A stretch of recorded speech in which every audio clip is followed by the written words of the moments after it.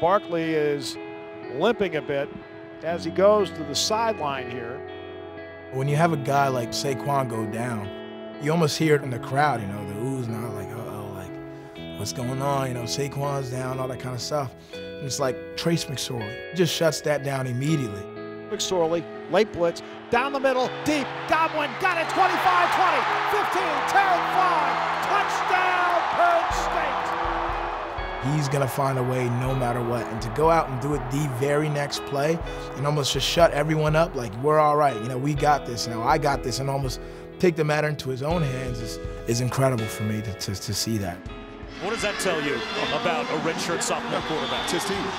I just felt that I was letting the seniors down. I really wanted to play for those guys and wanted to finish that game out for them. In that moment, Trace said, "We love you to death. We know you want to be out here. You want to fight for these guys, but we got you."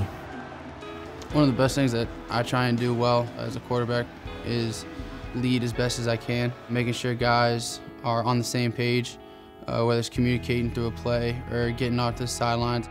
If there needs to be a play, trying to, you know, be a spark plug if I can, not force anything.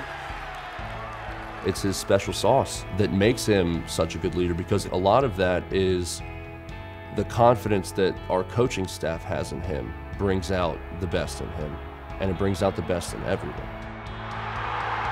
Me and Trace kind of have a history. You know, he was committed to us when we were at our previous institution. And, you know, the school is important. We all know that. Kids should be committing to schools. But I think if you ask recruits all over the country, relationships, as we all know, in any business, it comes down to relationships, comes down to people, it comes down to trust. My flip from Vanderbilt to come here to Penn State was definitely Coach Franklin. And a big part of it was his belief in me as a quarterback, how much he believed in my ability at the position. Trace McSorley does it himself. He's got those things that you can't really add up. He's not going to blow you away past an eyeball test, but he just has a very, very unique combination of skills and attributes that allows him to be successful.